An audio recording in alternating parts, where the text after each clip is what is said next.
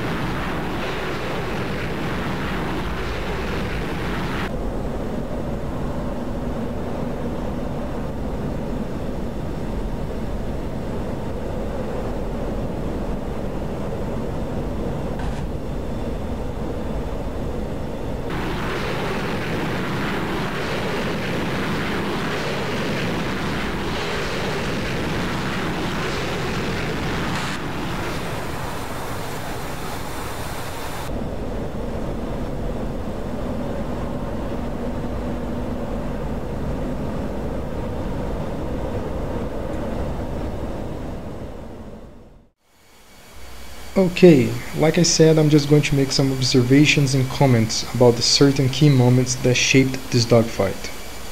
I hope you appreciate this beautiful scenery of the Caucasus region as I perform my landing. Eagle Dynamics for sure did a great job on the looks of the DCS.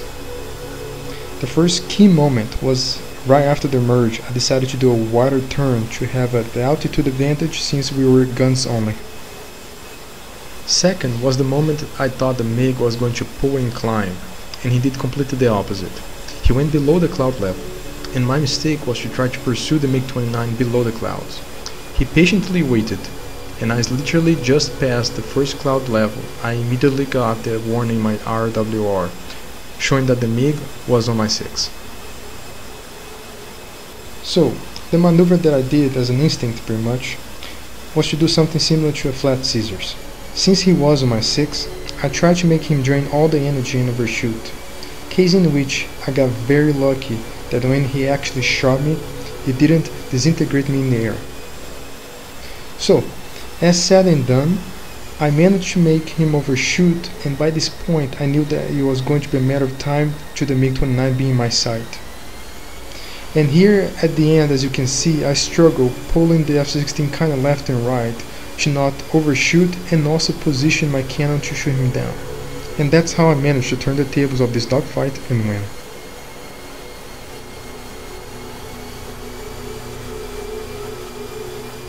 Now, if you got to this point and you like the content, please consider subscribing to the channel and commenting on my videos. This will help us and the aviation community to grow. Stay dangerous out there, and I'll see you next time.